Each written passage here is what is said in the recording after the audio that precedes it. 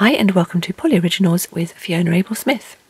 So for today's session I thought we'd have a fun time and make this sort of peacock petal cane, and I'm calling that simply because when I first posted images of this online, several people said, oh, it's like a peacock feather.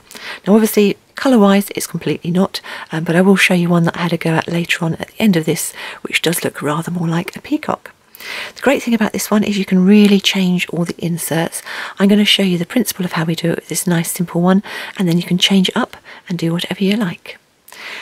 This one is going to be part of a project that I'm planning on doing. I wasn't initially planning on doing this one as a separate one, but the project won't be finished for a couple of weeks yet, so I thought I would do this first and I can refer back to this one when I do that in a couple of weeks' time, so you'll have to wait and see what it is I'm planning to do. Because all we're making today is a cane, it's a very simple equipment list. We've got our polymer clay blade, I sometimes refer to these as tissue blades, little craft knife, and a polymer clay roller. Now this one I do use for the inserts, so just to show you the sizes, it's about 1/2 inch or about 1 1/4 centimetres wide. I do use one of these measuring sheets, they're the ones I always use. It's freely downloadable from www.printablepaper.net, and I just laminate it to make it easy to use. I've downloaded the 4 squares to 1 inch one, but they also have centimetres, and apart from that the only tools you need really is a pasta machine dedicated to polymer clay use, some wet wipes and tissues to wipe our hands and keep our equipment clean as we go along. If you don't have a pasta machine, then you could simply use a roller instead and roll rather than using the pasta machine for the blends we're doing today. For today's project, the clay I'm using is Fimo Soft, but any of the well-known recognised brands of polymer clay will work well for this technique. For the amounts I've got 1/2 ounce or 14 grams of the plum, the raspberry, the lavender, the white and the Windsor blue, and then 1/4 ounce or 7 grams of the brilliant blue, the peppermint and the white. So the first thing to do is condition all of the clay thoroughly in their respective amounts, and I'm going to put them through on setting number 3 of my pasta machine, and on my pasta machine 0 is thick and 9 is thin. If you're unsure about conditioning polymer clay or why we do this, I do have a little tutorial about that, and I will put a link to that one in the video details below this. So I'll get all the clay conditioned and I'll bring you back when I've got that done.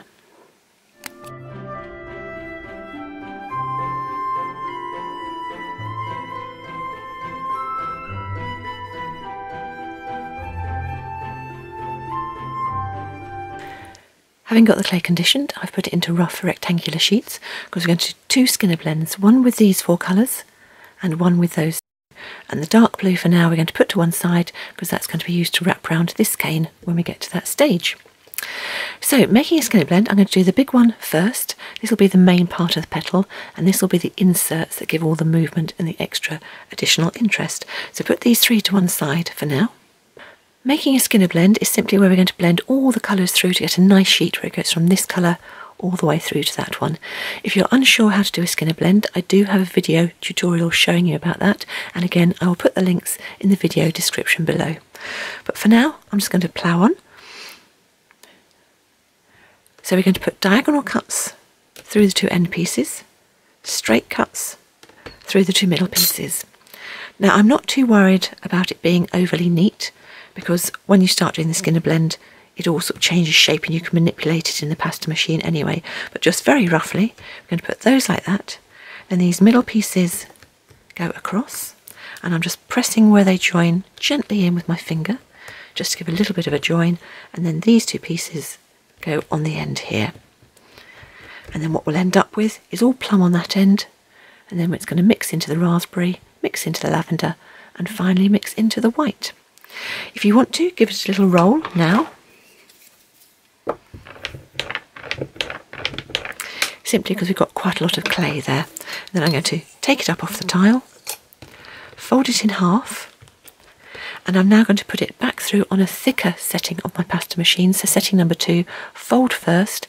As it comes through I collect it in my hand, fold it top to bottom, and again always repeat putting through, fold first till you end up with a really nice blend, and I'll bring you back when we've got to that stage.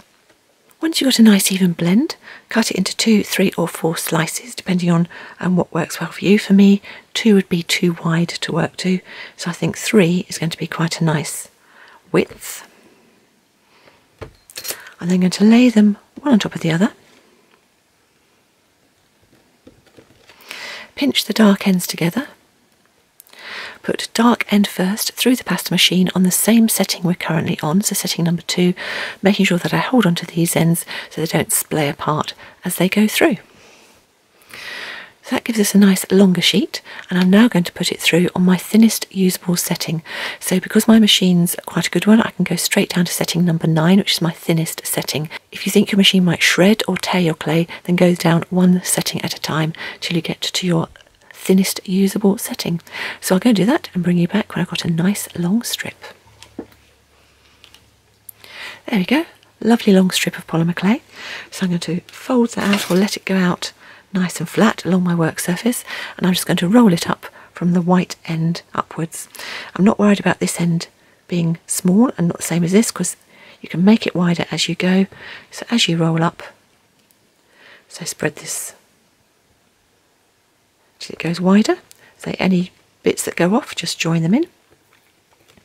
And then I'm just going to carry on doing that all the way up, making sure I'm not trapping any air.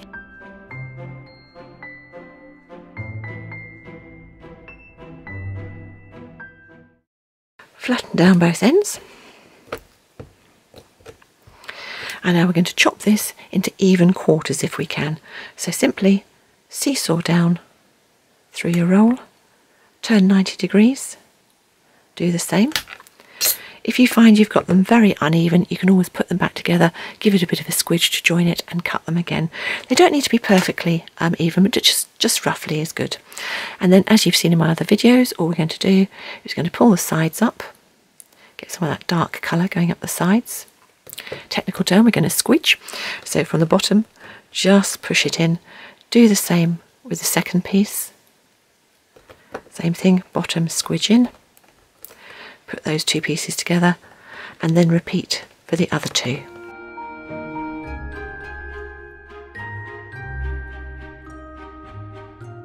When you've got both done, put them together as 4. Again, push in just at the bottom. When you've got them nicely together, pull across the top. So what we've got is quite a wide triangular shape. Every so often you'll see that I press down on the ends and the whole table shakes. I'm doing that just to make sure that I don't get too much distortion either end, and I can use the whole cane. What we've got to say is quite a wide triangle. I want it thinner, so I'm going to press in at the bottom to make it a thinner triangle, and along the middle, but also with my thumbs. With this bit flat on the tile, I'm going to press down quite hard with my thumbs, and we're going to do this each time that we start working on this cane, and that's what gives the nice movement with the inserts that we do. I'm looking to go for about 3 inches in length, actually slightly over at the moment, so I'll just push it back slightly. So not too wide at the bottom, nice and flat at either ends, and about 3 inches, 7.5 centimetres across. Then chop down to 2 even pieces, and we'll see the start of our cane coming together. So now we need to move on to the inserts, so let's go back to the other 3 colours that we had. So this time we're going to do a skinner blend with the 3 colours, the brilliant blue, the peppermint and the white. As before, one's on the end, cut down diagonally, one in the middle, cut down straight, turn that one that way, that one that way, and just put them together exactly the same as we did for the other colours. Little roll if you want. Fold in half, and exactly the same as before, pasta machine back on setting number 2 for me, so that's 1 thicker because we've got 4 sheets of clay here than these actually went through. Exactly the same, fold first, collect, fold, put through, collect, fold, and I'm going to put this through till we've got the nice blend. I'm then going to chop that into pieces, same as we did, put them together, put them back through the pasta machine on setting number 2, and then go down to my thinnest usable setting till we've got that nice long strip of clay, and I will bring you back when we get to that stage. So there we go, there's our nice long thin strip of clay, and this time rather than rolling it we're simply going to concertina it about 1/2 inch or 1 centimetre across, and just fold backwards and forwards, and this time trying to make sure you don't trap any air in the folds on either side.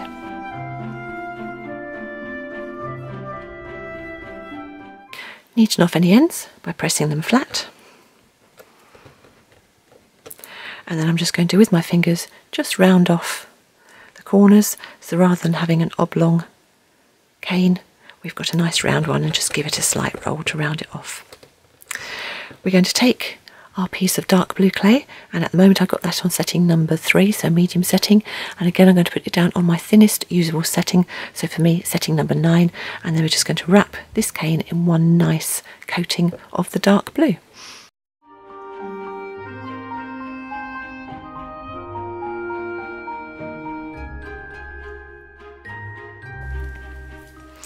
We want this same insert to fit 5 times into our piece. It's about 1.5 inches, or say just about under 4 centimetres long. So what I'd recommend if you're working in centimetres is to actually, before you chop this in half, go to about 8 centimetres and chop it in half, and then keep working on 4 centimetre sizes for each half. Or if you're in inches, 1.5 inches, it just makes it easier for doing the calculation. So because we need 5 of these pieces, I'm going to reduce this by simply rolling it till it's 7.5 inches, or about 20 centimetres in length.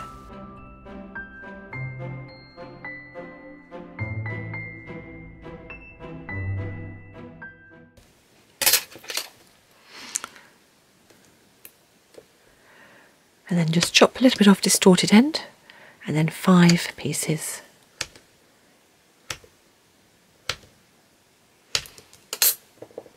Because we rolled this, you might find that the ends change, so although the blue's up that way, it might have twisted. So just have a check.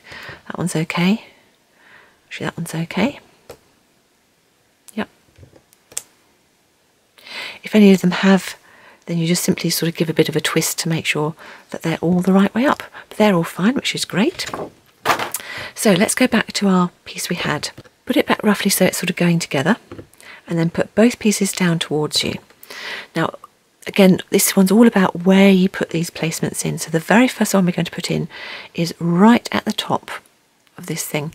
So I'm going to press in with my roller towards about as close to the top as I can get, while still leaving some of that plum colour showing. Press in on that side and repeat on the other side.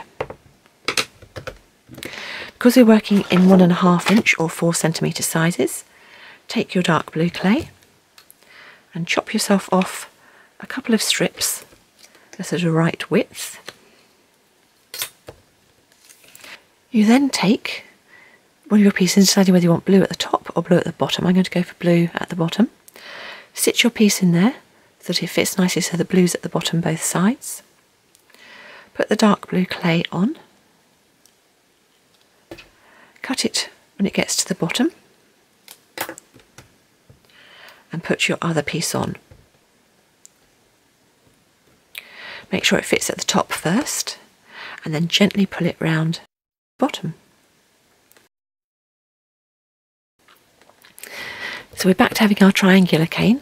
So all we're going to do now is do exactly the same as we did before.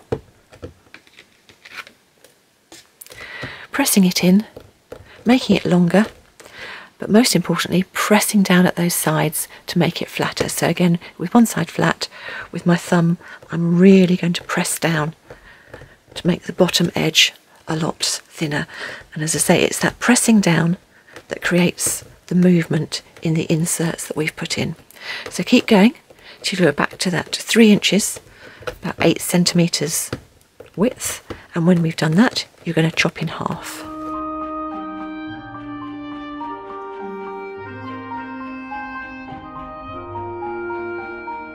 Exactly the same as before, fold them towards you, but this time we're going to go slightly further down. So not right at the top, but just a little bit further down. Imagine in your mind that you're having to put 5 inserts in, and each one will be slightly further towards the bottom. As before, remember which way you're putting the ding, so I'm putting mine blue side down. Take your dark blue clay, put in, chop off, and put your two pieces back together again, fitting the top first and then pressing down towards the middle. And then exactly the same before, we're going to repeat until we've got this reduced and narrowed until it's 3 inches or 8 centimetres in length, and then we're going to chop it into 2 pieces. So I'll fast forward through that bit.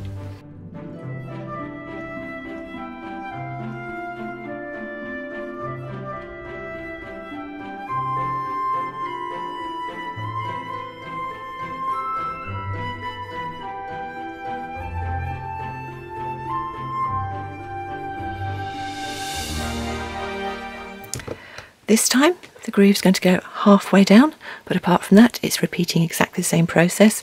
So put your thing in, put the blue clay on, put it back together and reduce it down again till it's 3 inches, 7 or 8 centimetres in length.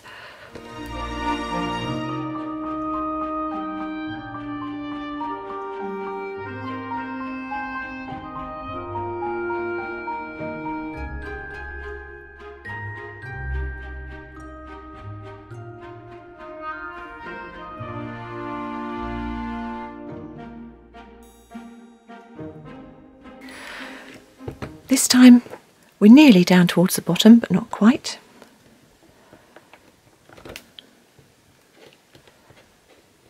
And exactly the same again, put your insert in, put the blue clay in, and reduce down in the same way.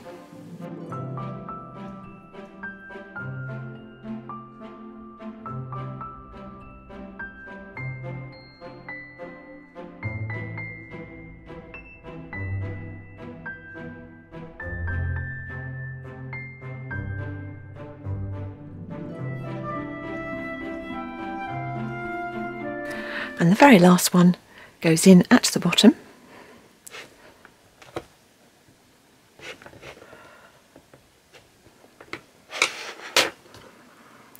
That needs to roll a little bit wider.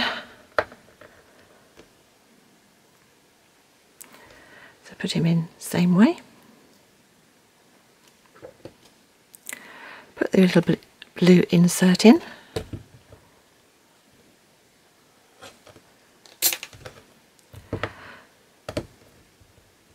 Put your 2 pieces together. But this time we're going to make this into a petal shape.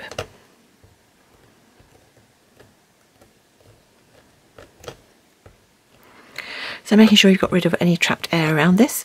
What we're going to do is we're going to put these corners in to make them rounded, and then this one needs to come back out to be the back of the petal. So very gently, just with the edge of your thumb, just start to round off one edge. Then with sort of between your thumb and fingers you can push in to make that rounder still. Both hands start to work on it, and so you're just rounding that off. Once you've got that side done, turn over and do the same with this one.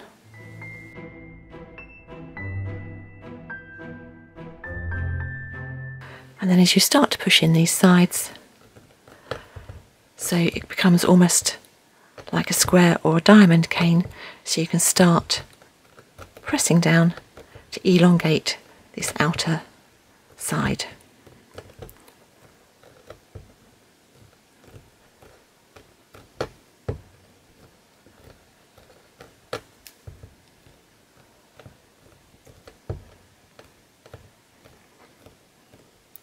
So I'm also pressing inwards to make this less long.